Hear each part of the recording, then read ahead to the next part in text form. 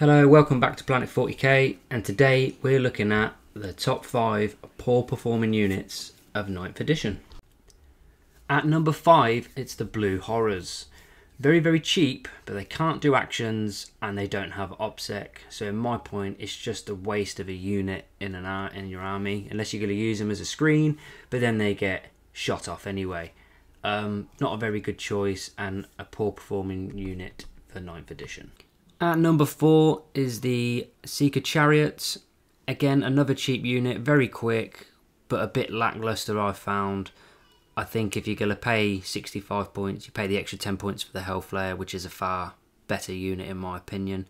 At number 3, it's the Schoolmaster on a Juggernaut. Rubbish. Expensive.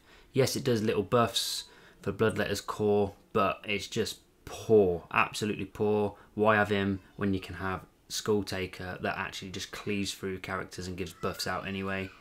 Rubbish in my opinion.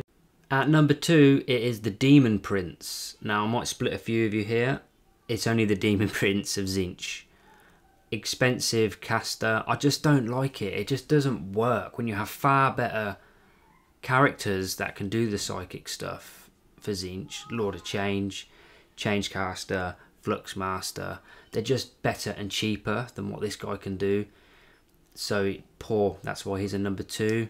I will just quote that I think the Demon Prince of Nurgle and Khorne are amazing, but as a Demon Prince of Tzeentch, big fat no, thumbs down. And at number 1, it's the Plague Drones. I had high hopes for these guys, but just rubbish. They don't do enough damage. They're tough, but I find they're gone by turn 1, turn 2 every single time. They're just not good enough. They're quick. They can't really do actions either because they're cavalry. It's just rubbish for me. Very poor. Expected a lot better. Hopefully they're going to get a little bit of love in 10th, but we shall see. But that's my number 1 poor performing unit. So there you have it, guys. There's my top 5 poor performing units for 9th edition. Remember, this is just my opinion through my play style and experience using these units.